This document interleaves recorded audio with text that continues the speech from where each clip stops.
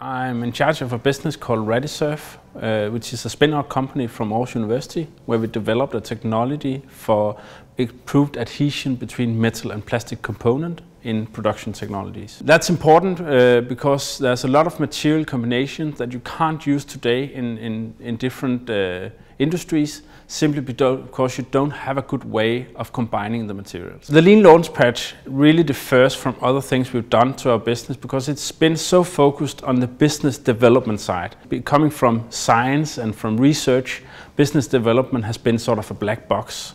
Something you need to do but don't know how to do. In the LeanLaunchPad, we have got the business development set into a system that's useful and actionable. The most important changes to our business model has been on the customer and the value proposition side. So actually getting matched the value propositions we have thought of our product with what the potential customer segments are seeking. That has been the most important. That helps us to really develop the business model in this course and not focusing on the technology as itself, but really focusing on the business of the project. During the LeanLaunchPad, we have had a lot of interviews with potential customers, and that has really helped us in getting focused on what are the needs of our customers, really learning what are the needs and what customer segments would be most beneficial for us to focus on in the near future and the long term.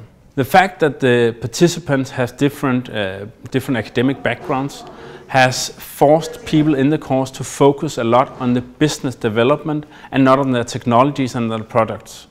The LeanLaunchPad has definitely helped us to get closer to market and finding a way of how what we need to do to get to the market.